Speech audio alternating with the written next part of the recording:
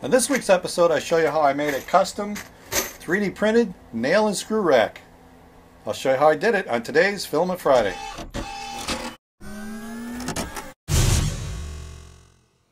You could have built that with wood. You could have used PVC pipe. Just use the tools that are on your bench. Those are just some of the helpful comments I get on many of my 3D printing videos. And they're not wrong. I could do it with wood. I could do it with my tools. But many times it's better to do it with my 3D printer. This is a perfect example of where 3D printing really comes in handy. I've got these boxes of nails and screws that I keep in a cabinet back here, and I'm constantly pulling them out, putting them back in, trying to find the right one, or I go buy another one, find out I already had it buried in the bottom of the cabinet. So I said I need to build a rack for these on the wall so I can easily get to them and see what I got. At first, I took their suggestion and I went to a couple of woodworking YouTubers that I watch, April Wilkerson, who I've met a couple times at maker fairs, and I've been watching her since she was like 10,000 subscribers, so she's really grown. She built a nice rack for hers on the wall, but when she was done, she wanted to build another one because she ran out of slots. Another guy is DIYTyler, and he's a local guy here in Michigan. I met him at a local meetup, and he built a really nice rack, but when he was done, he had extra boxes that he needed to mount on the side. So that told me I need to come up with a modular design that I can easily expand. And that's why I designed simple. I made a simple box with 2 holes in the back for mounting to the wall, one for each box of screws or nails, and then I can just print more as I get more boxes. So let me show you how I did this in Tinkercad and printed it on my CR10 and on my Prusa i3 and show you how it turned out. I opened my favorite software, Tinkercad. I brought in the ruler so I could do some parametric measurements, and then I measured the boxes, and they measured 120 millimeters by 50 millimeters by 90 millimeters. So I made that from a whole box here in Tinkercad, and then I lifted it 5 millimeters off the bed and slid in a solid box. And this one I made 10 millimeters bigger, or 5 millimeters bigger on all sides. Only I didn't go as tall because I wanted the screw or nail box to stick out.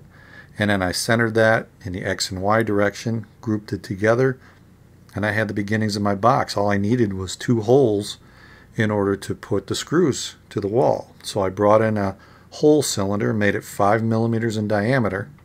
And to make this easier to see, I turned the box, the solid box, into a hole so I could see through it. Then I duplicated that cylinder that I made, slid it over, just eyeballed it here. And then what I did is I grabbed both of those holes and grouped them together as one unit. And then I grabbed everything and I did a center in the X and Y direction, and this centered the holes to the box. And then I made the box solid again. So the only thing left to do is drag those cylinder holes down lower so they go through the box. So I just grabbed the arrow for them and dropped it through and then grouped everything together. And there was the box. This took me less than 10 minutes to make this. So now I was off to Simplify 3D to slice it. So I brought into Simplify 3D, everything looked good. There was no gaps or holes or nothing. Went to Edit Process Settings and I chose my CR10. I used PLA, 15% infill. I'm going to use a layer height of 0.3 with 3 top and bottom layers and 3 outer perimeter shells. No skirt, no brim, no raft. Infill, like I said, 15%. No support needed. 40 degrees on the bed. 215 degrees for the filament, and I'm just using a cheap inland filament. Black. I do have the fan enabled, and I printed this fast at 80 millimeters per second. And once I sliced it, it looked good, and it said it would take 3 hours and 34 minutes to print this guy, 41 meters of plastic, and a cost of just under $2. I sent it to my CR10, it started printing, it was looking good, so then I went out and did do some woodworking. I replaced these rails on our deck that were bent and rotted, and then painted it all up, and once I got that done, I went back and looked, and it was still printing.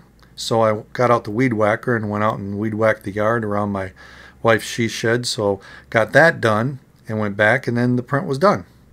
Now I'd also printed on my Prusa i3 using Filamentum Vertigo Gray that came with it, so I had 2 boxes done, and then I just started printing some more, and they came out really good. And once I had a stack of them, then I started mounting to the wall. 2 screws, I made sure the first one was level, and then just stacked them on top top of each other and shot 2 screws. I even printed some blue ones in Filamentive PETG.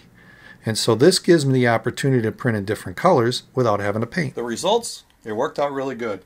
They're really solid, there's no sagging. Few of these boxes are full and I don't notice any sagging at all. So it really worked well. And I got the different colors, so I got the smaller screws in the blue, nails in the black, and the larger screws in the gray. And I can do multiple colors and I don't have to paint. Isn't that an advantage?